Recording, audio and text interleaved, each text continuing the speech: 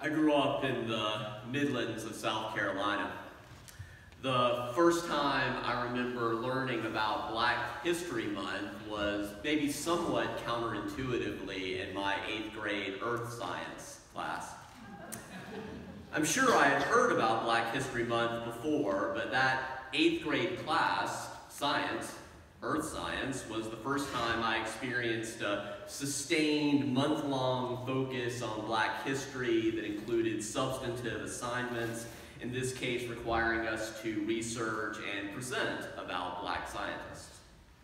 Part of why I didn't have a substantive experience with Black history prior to 8th grade is that I didn't have an African American teacher prior to 8th grade. Of course, any of my white teachers could have emphasized Black History Month in a substantial way, but the truth is, they didn't. Black History Month started in 1926 as a week-long celebration created by the African American historian Carter Woodson. It took another 5 decades to be officially recognized at the federal level when President Gerald Ford designated a Black History Week in 1975, and the next year, Ford officially expanded it to Black History Month, calling it a moment for the public to, quote, seize the opportunity to honor the too often neglected accomplishments of Black Americans in every area of endeavor throughout our history. Setting up systems to institutionalize the inclusion of diverse perspectives can make a difference. Indeed, even worse than the story I shared about my lack of early experiences with Black teachers and with Black History Month, I'm reminded from studying the life of the Reverend Dr. Martin Luther King Jr. that in the early 1950s, when King was pursuing a PhD in systematic theology at Boston University, a pretty renowned elite place, he never had an African American instructor, and he never took a course in which a Black author was assigned in the entirety of his doctoral studies. One of the ways that I've come to think about this dynamic is the problem is not Black History Month or teaching courses in Black history or womanist theology or Asian American literature or LGBTIQ ethics or any other identity-centered focus. The problem is much more often the lack of transparency around courses that call themselves simply history, simply theology, simply literature, and have every single assignment or close to it from white people or from white men. If that's the case, be honest and let's call the course what it is. Okay, so you took Black history and this is rich white heterosexual male history, right? Or rich white heterosexual male ethics. I took quite a few courses like that in my life. I suspect they weren't called that, but that's really what they were. When we aren't honest in our labels, the default tends to be that historically privileged groups become perceived as the norm, as basic, as real, and anything else is perceived as this boutique or this deviant thing from the norm. Attempts to get inclusive are branded as catering to special interests. I should add that I'm not trying to unduly cast aspersions on professors from decades in the past who didn't have the training that is widely available today, and much more widely available today in anti-racism, anti-oppression, multiculturalism. But in the words of Maya Angelou, do the best you can until you know better. And when you know better, maybe you know it, do better, right? One of the people helping me know better so that I can do better is Dr. Jean Theo Harris. She's a distinguished professor of political science at Brooklyn College. And a few years ago, I shared some insights with you from her brilliant book, The Rebellious Life of Mrs. Rosa Parks. In that book, she debunks the conventional wisdom that Parks was this quiet, humble, dignified, soft-spoken woman who just got tired one day and didn't want to stand up. This romanticized version of Parks masks the fullness of her life that included nearly 70 years of activism, as well as her involvement in nonviolent activist training and as secretary of her local branch of the NAACP, all prior to her refusal on December 1st, 1955, to give up her seat. And although she recognized the strategic value of nonviolence, Parks's hero actually was more Malcolm than Martin. She loved and admired Dr. King greatly, but it was Malcolm X's boldness and clarity, his affirmation of what needed to be done for black people, that made him her champion. Indeed, the Parks family, like many black Southerners, had long kept a gun in their home, even as they participated in the nonviolent movement. As inspiring as the meek and mild Parks of my childhood history lessons were, I find the fuller history of Parks' life to be even more fascinating and compelling. And in the spirit of learning more about the fullness of black history, last year Dr. Theo Harris published a new book with our own Beacon Press, which is owned by the Unitarian Universalist Association, titled A More Beautiful and Terrible History: The Uses and Misuses of Civil Rights History. And I'm going to restrain myself from going into a tirade of, I could go back just in most recently to MLK Day and looking how some politicians very cynically used Dr. King's quotes, making me think, that quote, I do not think it means what you think it means, right?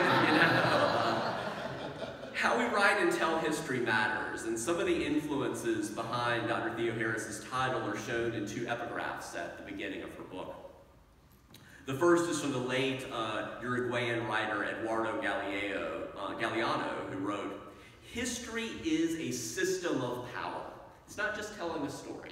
History is a system of power that is always deciding in the name of humanity who deserves to be remembered and who is forgotten.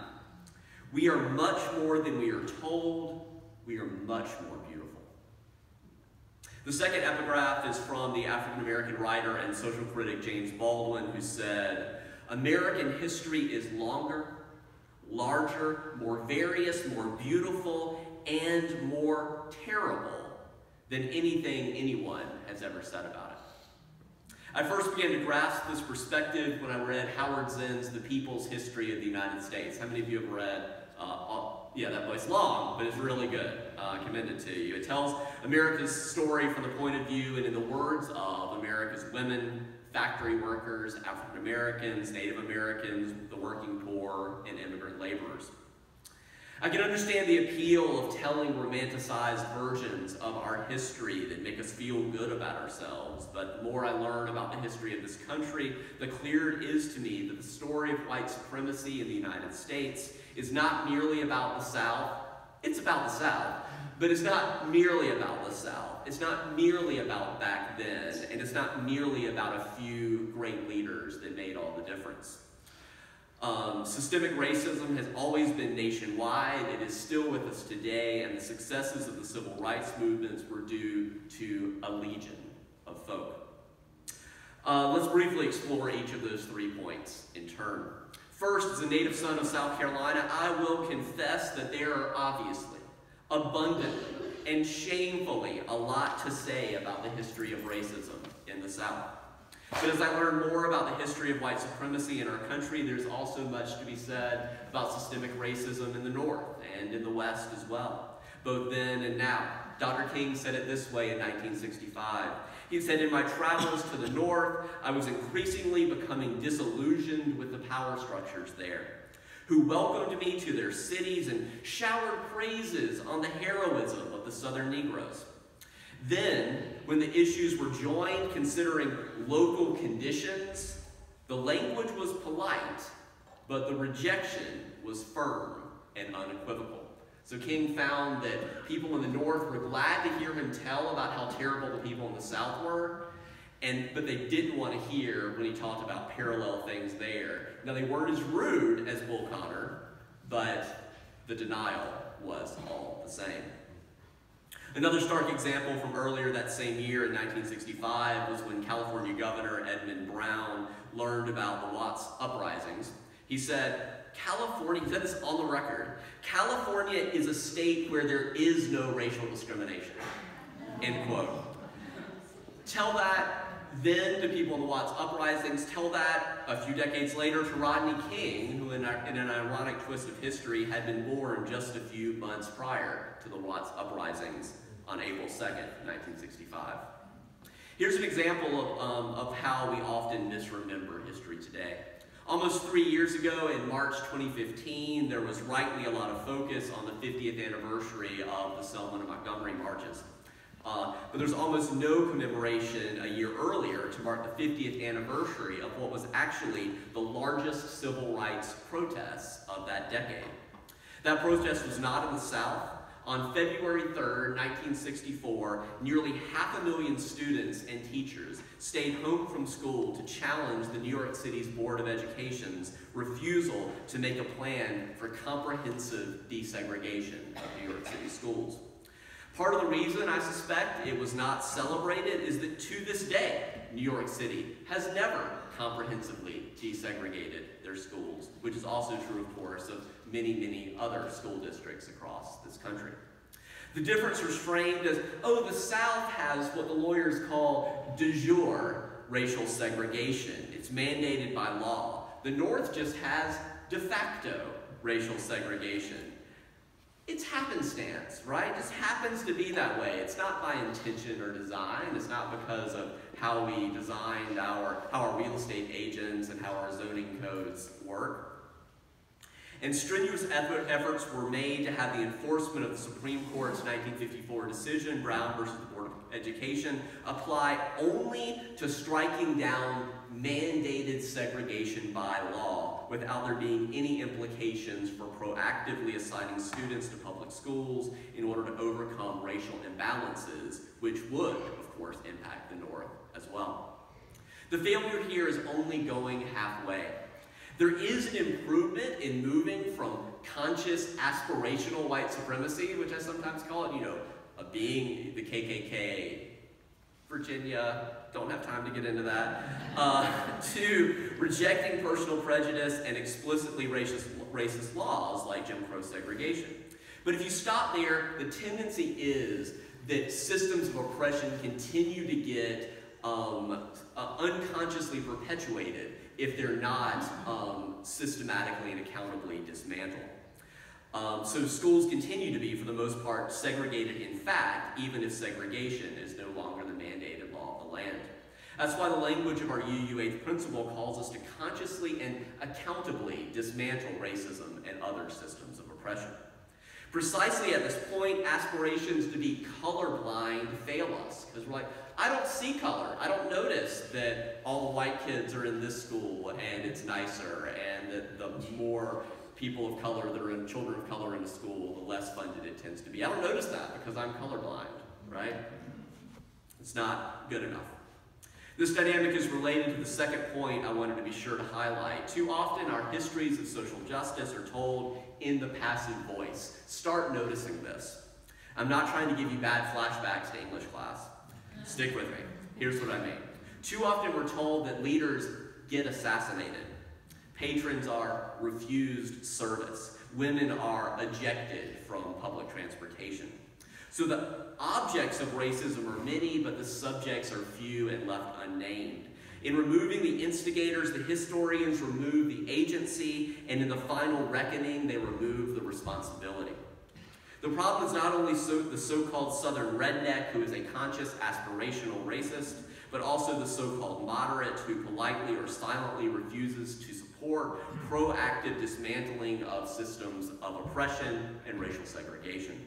As Dr. King wrote in his letter from a Birmingham jail, always worth revisiting, the Negro's greatest stumbling block in his stride toward freedom is not the White Citizens Council or the Ku Klux Klan, but the white moderate who is more devoted to order than to justice. Shallow understanding, he said, from people of goodwill is more frustrating than absolute misunderstanding from people of ill will. Lukewarm acceptance is much more bewildering than outright rejection.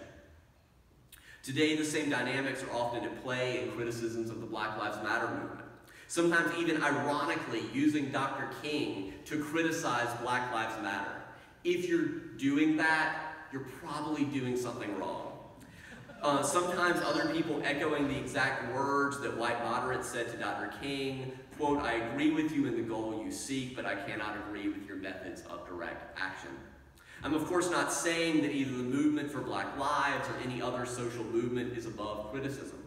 but I'm inviting us to notice the ways that resistance to social change can insidiously repeat itself if we're not careful and self-aware. As the saying goes, history doesn't exactly repeat itself, but it tends to rhyme.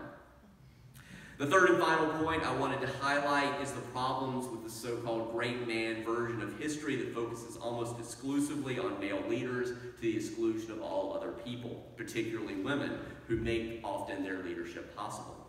Among many examples, I'll focus for today on Coretta Scott King, who died 13 years ago this past Wednesday.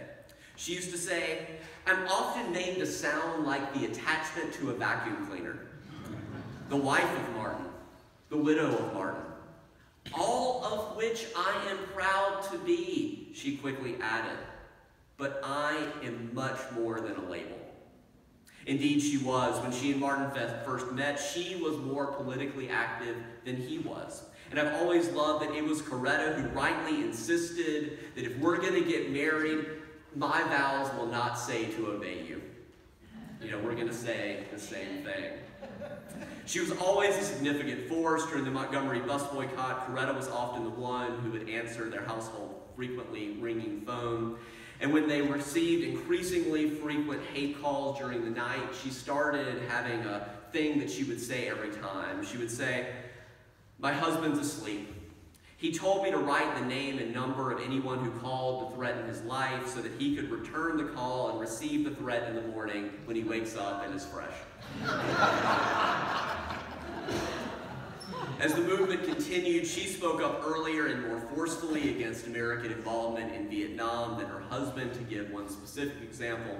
Late in 1965, when Dr. King backed out of an address in Washington, D.C. for a peace rally, she kept her commitment to speak. Following her appearance, a reporter asked Dr. King if he had educated his wife on these issues. He told the reporter, "She educated me." And less than a month after a white supremacist assassinated Dr. King, Coretta Scott King stood on the balcony where he was shot and shared her dream. Where not some but all of God's children have food. Where not some but all of God's children have decent housing. Where not some but all of God's children have a guaranteed annual income. She went on to be active in the anti-apartheid movement in South Africa, the protests against the Second Iraq War, and the struggle for LGBT rights, same-sex marriage in particular. There's so much more to say, but I hope I have given you some further insights and tools from moving from the histories we have often received to the histories we need to build the world we dream about, to turn our dreams into deeds. Earlier, I shared the wisdom of Maya Angelou: when you know better, do better. And although I do not think that we or I will ever be perfect, because remember, you are already saved from perfection, right? There is no perfection. We're not going to get there. I do think we're moving in the right direction, and I was honored to be invited recently to the annual meeting of the African American Resources, Culture and Heritage Society of Frederick County, where both myself and Lynn Wagner, one of the co-chairs of our UCF Dismantling Racism team, had the opportunity to accept on your behalf a certificate of appreciation from ARCH to this congregation, recognizing our work in partnership with them over the past few years. So it says, "In recognition of your exceptional support, your assistance has been valuable to our mission to identify, collect, preserve, exhibit, and disseminate the history and culture of African Americans in Frederick County." We'll hang that in the wall of 113. So from ARCH to partnering with ARCH to helping serve meals each month at Asbury United Methodist, one of the oldest African American churches in Frederick, with roots dating back to 1818, to other examples, we are increasingly becoming known outside of these walls for our commitment to building a beloved community and acting for peace and justice. But even as we are becoming better known, if we don't keep moving in this direction of justice, rest assured, we can just as easily become unknown. May we continue our commitment to know better and do better, and I'm grateful to be with you on this journey. In that spirit, please rise and embody your spirit. Let's sing together hymn 348, "Guide My Feet."